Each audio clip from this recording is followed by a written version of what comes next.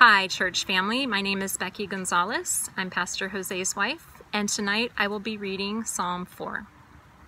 Answer me when I call, O God of my righteousness.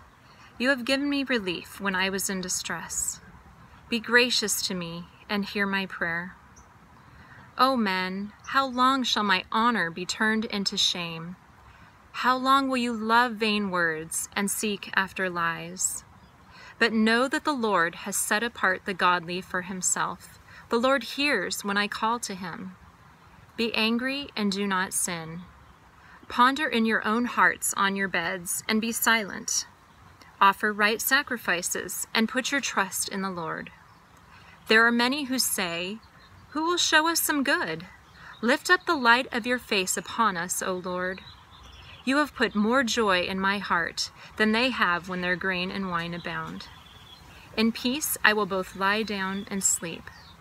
For you alone, O Lord, make me dwell in safety. Let's pray.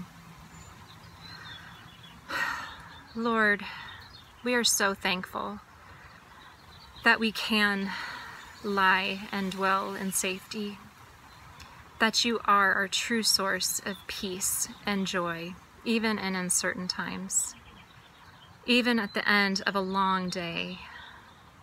Father, you are faithful, and we can rest in that. Thank you, Lord. In your name, amen. Thanks for taking the time to read and to pray with us, and as you lay your head down to rest this evening, I pray that this psalm will guide your meditation. Feel free to read it again as you lay down to sleep. And if you'd like to take some time to pray in response to it on your own, you can do that now.